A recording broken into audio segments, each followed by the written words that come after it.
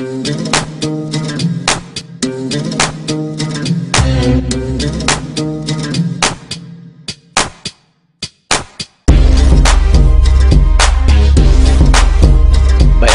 of the Prophet Muhammad Illustrated, Volume 1 comic book is now available in English, Arabic, Hindi and Indonesian.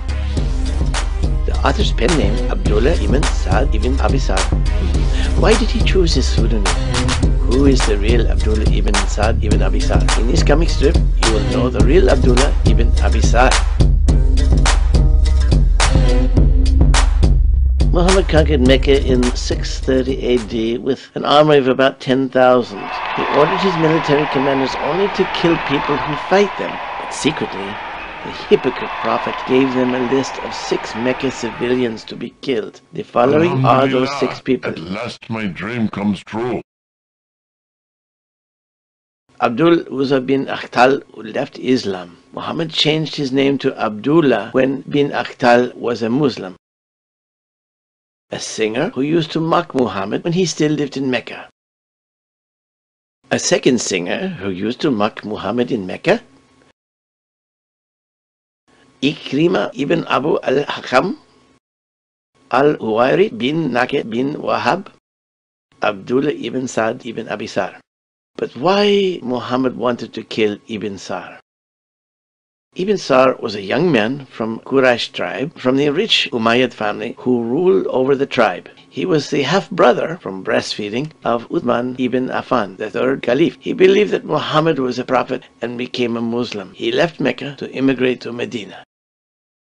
I am a Muslim now and I want to be with my prophet. Muhammad appointed him to be his scribe because Ibn Sarh was an educated person. But after knowing Muhammad and Muslims, he was not impressed and started to doubt Muhammad's prophecy. Quran Surah 3 verse 132. And obey Allah and the Messenger that you may obtain mercy. Is that really true? One day Muhammad asked him to write Quran Surah Al-Mu'minun verse 14. Write down Quran Surah Al-Mu'minun verse 14. Then we made the sperm into a clot of congealed blood. Then of that clot we made a lump.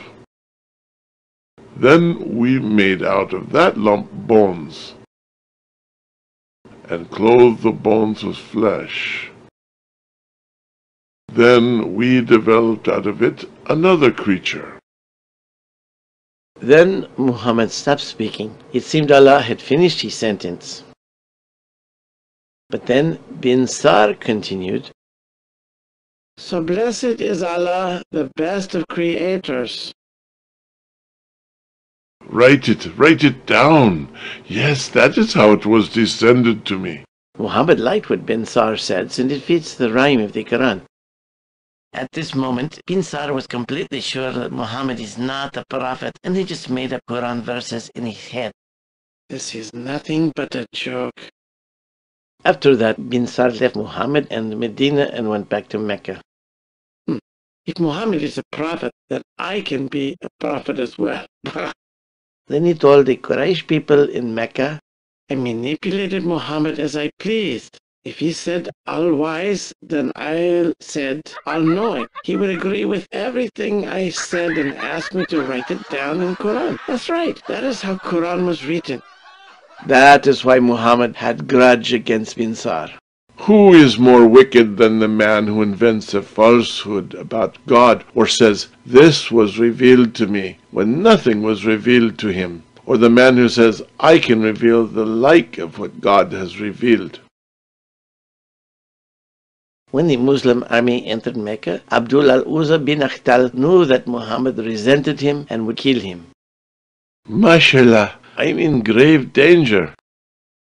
He ran to Kaaba to find sanctuary. As Rasul Allah, Muhammad won't shed blood in Allah's house.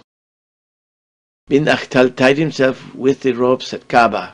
The Muslim soldiers hesitated to kill him. Wow, we cannot kill him in this very holy place. The Muslim soldiers reported to Muhammad, Kill him! The Kaaba has never been used to protect a rebel. Okay, Prophet. After that, Muslim soldiers such as Sa'ad bin Harith, Abu Barsa, Al-Zubair, Sa'ad bin Sueb, Sa'id bin Zaid mutilated bin Akhtal to death.